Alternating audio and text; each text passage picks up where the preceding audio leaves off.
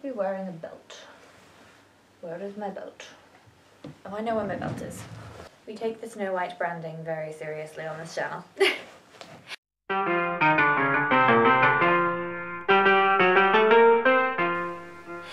Hello darlings, and welcome back to my channel. So, today I am going to be talking about the weather and appropriate dress whilst wearing short sleeves, because ain't that my life? So obviously it is very cold. It is of course January, but I have also recently moved to a part of the country that is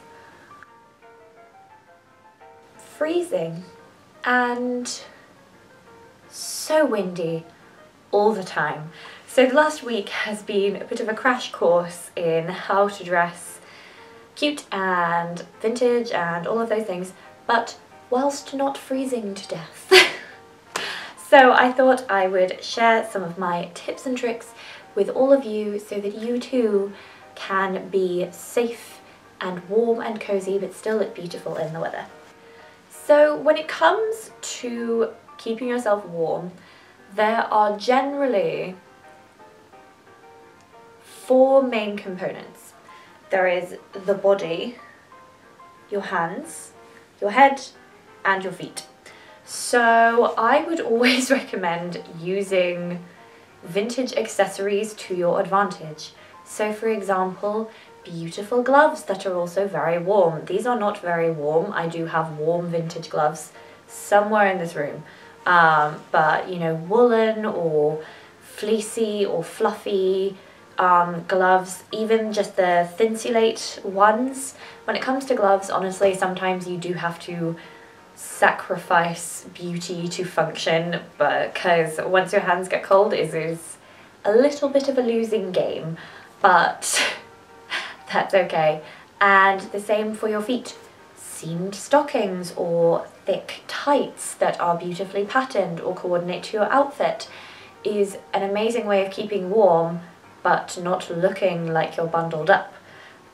Petticoats can be a great way of keeping the warmth to your legs, and they also stop your skirts from flying everywhere because it adds a bit of bulk and weight to everything. If you are going to go out in a skirt without a petticoat, which, you know, sometimes we have to do because of work and the real world, whatever that is, I don't live there, I can't tell you. I would always recommend wearing a lining, just like this, underneath, so that if your skirt does fly up, you do still have that extra layer to keep yourself nice and covered and avoid flashing your stockings, because while that is a marvellous pin-up moment, it's not always what you want out of your life. When it comes to your hair, if we have a vintage set-in, hairnets will be your best friend. I've worn a hairnet every day since I got here, and I do not regret my decision at all. Hairspray your hair after you've put it in your hairnet, and I find it helps it stay so much better. And cute little scarves and rolls and things are totally fine as long as they're well pinned down and hairsprayed as well. Or you can wear fabulous things like hats. We love a good hat. I think I put this on the wrong way. Oh my god, I did. Wait.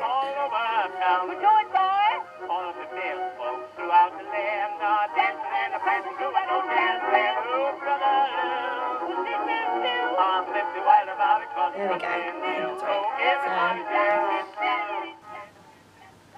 hats are amazing, and they keep you nice and warm, and they just generally look beautiful. I love a good hat, but if you're not into hats like this, we have flatter hats. For example, we could go with a closer cut hat like this one. I got told I look like Mary Poppins in this hat, which means I love it so very much, and I think it's just beautiful. Whew. Or we can go with a fabulous fur headband. faux, of course. This is my Russian heiress look. I do have a white one, but I don't have it with me because all of the coats I have bought have black fur trimmings or black detailing, so I thought this would fit better.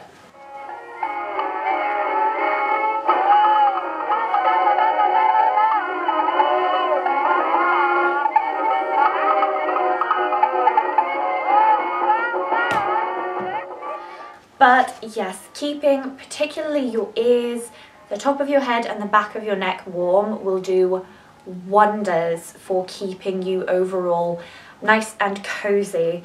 And obviously coats are a massive, massive part of keeping warm. Now, I'm not going to lie, because of the nature of my job and that I'm outside a lot, I do end up wearing my full-on ski coat most of the time when I'm on duty. But when I go out in the evenings and when I'm not at work, I tend to wear my beautiful green Collectif coat, which you can see in one of my first very vintage lookbooks. I will link it in a card. I still wear it all the time and it's really beautiful and cozy. The only thing is you need a scarf or a high neck underneath because it does dip down. Or my gorgeous pink jacket. I'm trying to think if I put it on Instagram or not. I'm not entirely sure I have, so I'll just show you quickly. It looks like this, and then it buttons up at the front, and it's beautiful and it keeps you nice and cozy and warm, so I love that one. Layers are a really great way to stay warm, so wearing, say, a long line bra and then a blouse and then a cardigan, or even if you want to go further and have a slip or a camisole underneath, wearing thermals underneath outfits where you can't see the thermal, and just making sure that you... Honestly, being warm is such a massive indicator of how happy I am throughout the day. If I'm just going around going... it really doesn't do anything good for my mood, so making sure that I stay nice and warm and cozy. Trousers are good. I swear by the band Apparel trousers. I'm sure I have lots of photos on my Instagram of them, but I also have a pair from Miss Candy Floss coming, so I will get lots of pictures in those when they arrive. And I know Emmy Design Sweden trousers are supposed to be really great. I just always go for trousers, obviously, that have a vintage silhouette and that are wide-legged and very comfortable. I find vintage clothes the most comfortable for me, so honestly, whatever keeps you comfy and happy and warm, that's what you should wear. So that is all of my tips for keeping warm in the months. I will probably be dotting photos around throughout the video to illustrate my point. Obviously, your safety comes first, so if you need things like shoes, by the way, make sure that your feet are warm. So if you need to wear heavier boots, snow boots, if it's really that bad, I just tend to wear stockings or socks and then either my bowling flats or just my little Dykeman heels that you see me wear all the time. I didn't really bring that many shoes with me, so I just work with what I have, but my feet, you know, if the rest of me is warm, my feet don't tend to get that cold. But safety first, hands, feet, this part of your body where all of the organs are and your head, try and focus on keeping those warm, and then my legs don't really tend to get cold, so that's just my personal preference, but go with whatever is right for you. So I hope that you liked this rather short, rather rambly video. Here's a better look at my hair colour, by the way. I've washed it a couple times now, and boy, did I forget how washing freshly dyed red hair makes you look like a serial killer in the shower, but it's all okay. And don't forget that you can follow me on all of my social media. You can follow me on Instagram at @averyvintagedarling. You can follow me on Twitter at @vvintagedarling, and you can follow my... do I have anything else? Not at the moment. You can follow my YouTube channel. You can subscribe to join our little Vintage Darlings family. I love you all so very much, and I hope you are staying warm, happy and healthy, and I will see you in my next video. Au revoir!